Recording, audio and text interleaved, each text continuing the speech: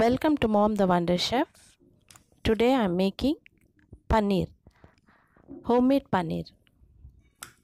Homemade paneer is very pure and it is not adulterated, whereas if you buy from outside, I don't think it will be as pure as what we make at home. So why not we prepare at home? Because you can watch in this video, it has come out very soft and spongy, and it is also fresh.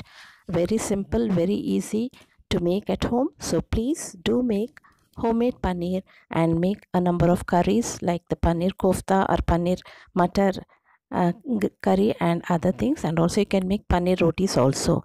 Now let us go for a quick preparation how to make paneer. The Wonder Chef. Today I am making a very soft paneer, a homemade paneer.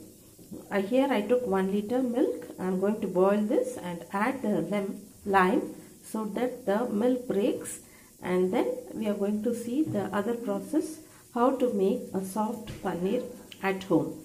This is purely a homemade paneer. So let's start. Now we took a bowl. In that we are going to add the milk to boil. Now once it starts boiling, we are going to simmer the stove and we are going to mix it well. So let it boil for a few more minutes. Now after boiling, now we are going to keep ready the things to strain it. Now here I took a strainer, and down I kept a bottom I kept a bowl so that the water strains in that. Now on the top of that I kept a muslin cloth wherein it can filter the water, and the paneer will be on the top. The solid paneer will be on the top. Now here I am adding 2 big spoons of lemon juice. So lemon juice makes the milk to break. Now let us mix it well so that the milk starts breaking.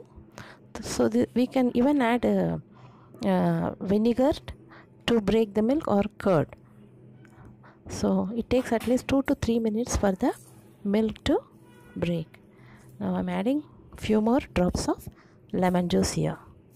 Now it starts slowly, you can watch it starts breaking. The milk starts breaking and the water comes up and the paneer settles. Now look at this. Now keep on mixing it, and always the gas should be in a simmer position. Now you can see the paneer on the top is floating. You can watch in the video. Look at this. Now see, this is a paneer, and the remaining water we are going to strain it. Now slowly the water changed into a lemon yellow color.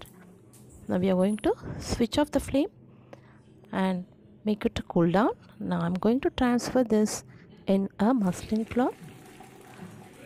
It's very hot, you should be very careful while draining. Now at the top the paneer is ready. It's very hot, so you should handle it very carefully.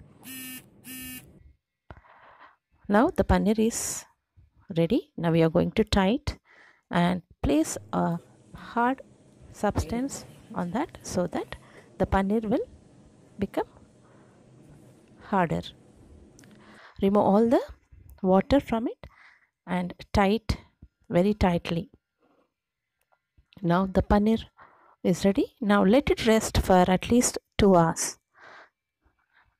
Now I kept a very heavy container on the paneer so that the water will drain from it, the remaining water. Now here the water what I took is from the paneer is very nutritious. If you give for children, it builds the immunity, and also you can use it for a face wash wherein your skin will be softer. Now it rested for 2 hours. Now I am going to remove the paneer from the cloth. Look at this. The paneer is ready, soft and really hygiene, and it is not at all an impure one, or it is not adulterated. Absolutely homemade paneer is ready. Now we are going to cut it into cubes. See the texture here, very soft. So try to spend few minutes to make paneer at home. It's very hygiene and also healthy.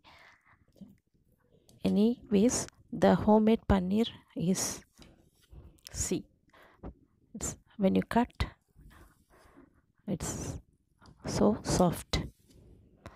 You can make it into cubes, and you can make paneer matar curry or paneer butter masala, and you can even give to children. Paneer contains lot of proteins, so you can add in the wheat flour and make rotis, and a number of dishes you can make with paneer. And I hope this you try at home, and please share your comments, and also try to make homemade paneer only rather buying outside.